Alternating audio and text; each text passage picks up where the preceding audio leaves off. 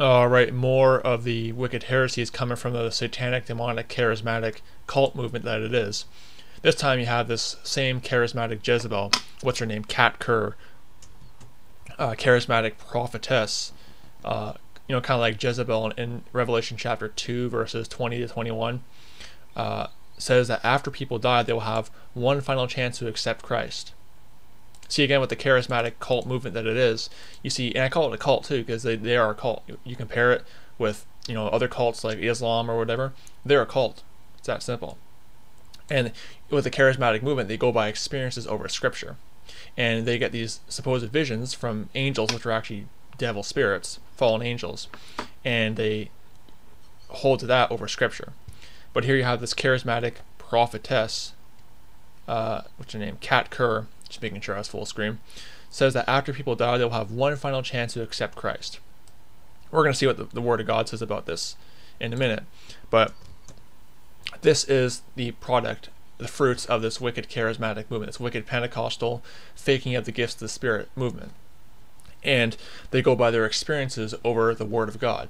So some devil spirit who they think are angels, or even a spirit coming to them claiming to be Jesus Christ, comes to them and tells them something that's not in God's Word or contrary to God's Word, or gives them these supposed visions of heaven, visions of hell, visions of what Abraham's bosom, maybe, who knows. That trumps Scripture then. Because we don't need the Word of God. I mean, that's there, but we have our experiences. It's kind of like the Pharisees in Matthew chapter 15, verses 1 to 9, where they go against the commandments of God for their tradition. That simple. The likes of these wicked devils are also talked about in Isaiah chapter 29, verse 13, where, they praise God with their lips, but their heart is far from Him. It's that simple. But I couldn't show you this. Kerr, it says here on Protestia.com. When Kerr, our favorite pink-haired charismatic meme bot and Dr. quote-unquote Michael Brown approved a prophetess, isn't weaving the unbiblical tale of witchcraft and false theology by claiming she has had a picture of thousands of lion-faced angels frog-marching chain demons across the sky in order to go to heaven for judgment, or she's talking about how heaven is filled with 200-foot Sasquatches, unicorns, and 200-foot-high cryptids. You can't make this stuff up. But this is the product of this wicked, demonic, charismatic movement and other fantastical creatures. The result of visiting heaven thousands of times. She's repeating some very bad soteriology, interesting word there, which is her view that after a person dies, if someone is out there praying for them, they will come face to face with Christ, having indisputable proof that He exists and have an opportunity to repent and believe. Sounds like purgatory almost. You pray your way out of purgatory. It's eerily similar. But again, where is this at in the Scripture? But remember, they don't care about Scripture. They care about their experiences, and that trumps the Word of God. Speaking to Chief Enabler Steve Schultz on episode 42 of Wednesdays with Kat and Steve, Schultz asks what happens to pagans who pass away without repenting of their sins and being saved by Christ, if that is the end, or if they get another shot after realizing they were dead. And this is the response. This is how she responds. If he were to suddenly pass away with a heart attack overnight, it is not true that the Lord would appear to him and give him another opportunity. Is it not true that the Lord would appear to him and give him another opportunity? Is that what you've said? She responds. Or this is the question. This is her responding. So basically, she's responding to the question: is he given a second chance? The pagan that dies in his sins. This is her response. Yes, and there's a reason for him doing that. Now, I'm not going to argue with you about Bible theology. Yeah, because they don't care about the Bible. They go by their experiences. I'm not going to argue about theology, okay? I'm not a pastor. I'm not a teacher. Yeah, but you get all these supposed visions, See, again, just the same Jezebel spirit of 2 Kings chapter 9, verse 22, where her witchcrafts are many. Nahum chapter 3, verse 4. The harlot seduces the nations with her witchcraft. Same spirit, same wicked, demonic, charismatic spirit. I'm not a teacher, but I do know what the Word says. And because Christ Himself was willing to go into Abraham's bosom, another name for Abraham's bosom was paradise. How do I know that? Because Christ said to the thief on the cross, "You will be with me in paradise." That was that day. Okay, that was a completely different situation. He's not giving. The thief was already saved. The thief believed on Him on the cross. Okay, he went down to Abraham's bosom to paradise and gathered up the Old Testament saints, and the thief was there with him. But it's not saying the thief died, was lost, and then got a second chance. It's ridiculous. The thief was already saved when he went down to paradise in Abraham's bosom. That was the day Christ died, and that was the day the thief died. So he was taken to paradise, which is in the middle of the earth. Hell is even below that. No, it's not. It's not below that. Luke 16:22-26 is a gulf between Abraham's bosom and hell. There are two separate chambers in the underworld. So he preached the gospel, and he preached the gospel to everyone there. Yeah. Kat explains that Jesus preached to Abraham, Moses, and the Old Covenant Israelites. It wouldn't be fair that he didn't appear to others in the New Covenant. Okay, we're not in the New Covenant, first of all. The New Covenant is for the Jews. See Hebrews chapter 8, verses 8-12. But he went down to Abraham's bosom and gathered up the Old Testament saints. There's nobody in Abraham's bosom anymore, and once you're in hell, you're there. You're not getting out. Okay, again, read Luke 16, verses 22-26. Or just read the whole chapter of Luke 16. The part where the rich man goes to hell. He knew he's not getting out of there. That's why he's asking Abraham, send me back so I can warn my family. Send somebody back. Paraphrasing, of course, but he knew he was not getting out of there. So they pull these obscure examples, and again, it was the Abraham's bosom thing is completely different. So he says, why wouldn't? So it won't be fair if he didn't appear to others in the New Covenant. So she's basically judging God then, essentially. Quote, this is her response. So it wouldn't be really right if these still great people in the earth who believe in God himself, if Christ wasn't willing to do the same thing for them. That's really the way the Holy Spirit explained it to me. No, it wasn't the Holy Spirit that explained it to you. It was the devils inside of you explaining it to you. Okay? It's like this is like a kind of subtle attack on God. I'll put it that way. And I will say this now. I have to add this always, but you have to add it. Actually, Christ will do that for anyone who has someone standing for them. He has the keys of hell, death, and the grave. He uses those keys.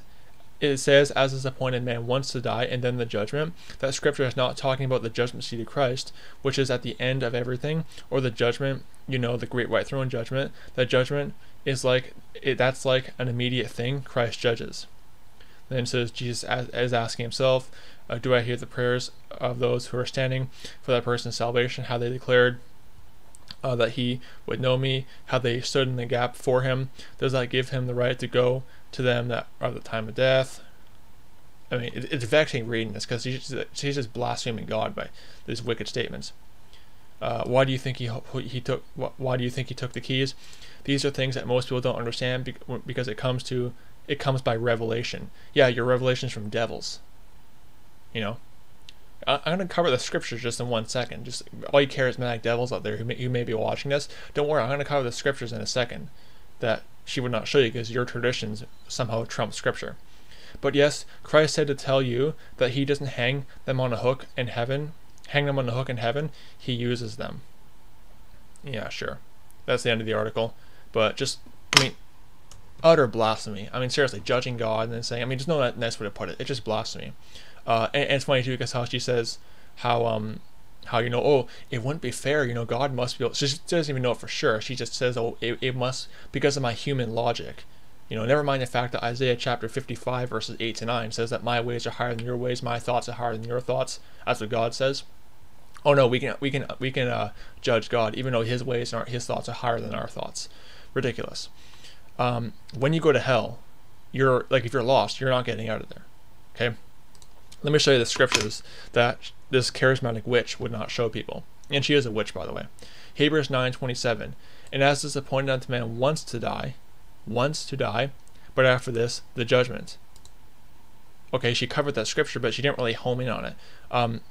Why does it mention that, you can have some kind of, like a purgatory thing or whatever. If you just pray them, I won't judge them in the lake of fire. No. As is appointed unto man once to die, but after this the judgment. Revelation chapter 20, verse 11. And I saw a great white throne, and him that sat on it, and from whose face the earth and heaven fled away, and there was found no place for them. And I saw the dead, small and great, stand before God, and the books were open, and another book was open, which was the book of life, and the dead were judged out of those books. Okay, who are the dead? The people in hell. Those are the people who are dead. So the dead are being judged. They're not given a second chance. The dead would judge out of those books these things which were written in the books according to their works. Then it goes down there. They're cast into the lake of fire. Whosoever is not found written in the book of life was cast into the lake of fire. Now, let's go to Luke 16. This passage debunks a lot of the charismatic false supposed visions of hell. Luke chapter 16 verses 22. 22 down to verse 31. Sorry, I got a bit of a sore throat. And it came to pass that the beggar died and was carried by the angels into Abraham's bosom. The rich man also died and was buried. And in hell he lift up his eyes, being in torments, and seeth Abraham afar off, and Lazarus in his bosom. Look what he says, because she says, well, the Holy Spirit, a devil spirit, said that basically they're going to get like a second chance or whatever. Okay, let's see how the rich man reacts. And he cried and said, Father Abraham, have mercy on me, and send Lazarus that he may dip the tip of his finger in water and cool my tongue, for I am tormented in this flame. Why didn't he just say, hey, get somebody to go up and start praying for me and praying for me to get out of hell?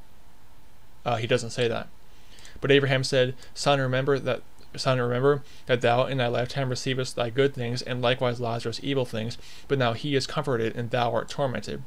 And beside all this, between us and you there is a great gulf that they which would pass from hence to you cannot, neither can they pass to us that would come from thence. Neither can they pass. He's not getting out of there. There's no way for him to get into paradise and get out of hell. And you're going to see the rich man acknowledges that.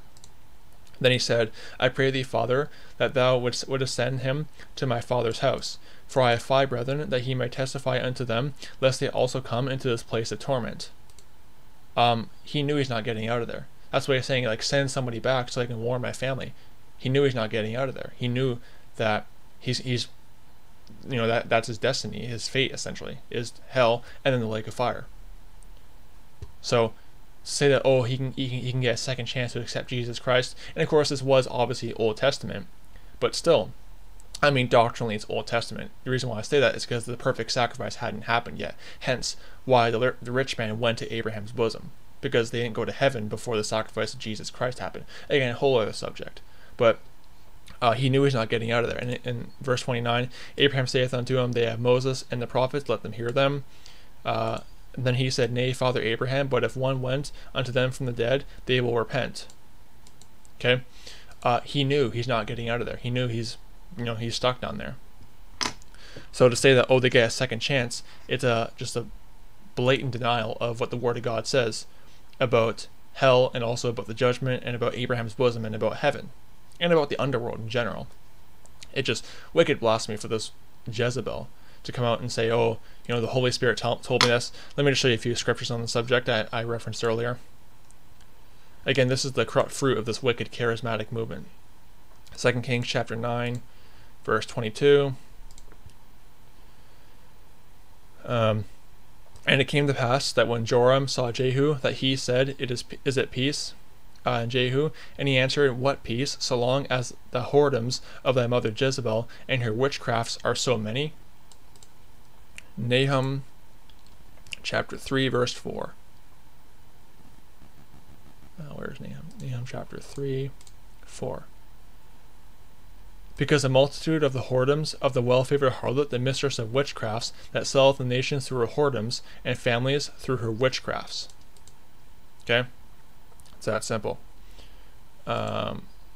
Witchcraft is, prostitution. It's associated with prostitution. It's associated with this Jezebel spirit. Revelation chapter 2, verses 20 to 21. Notwithstanding, I have a few things against thee, because thou sufferest that woman Jezebel, which calleth herself a prophetess, to teach and to seduce my servants to commit fornication, and to eat things sacrificed unto idols. And I gave her space to repent of her fornication, and she repented not. Behold, I will cast her into a bed, and them that commit adultery with her into great tribulation, except they repent of their deeds. Okay? This Jezebel spirit among the charismatic movement is, manifested in this witch, Cat Kerr. It's that simple. And I'll be coming out with more stuff exposing her in the future. She is the product of this wicked, witchcraft-filled charismatic movement. So don't be deceived by it. May the grace of our Lord Jesus Christ be with all the brethren. Goodbye.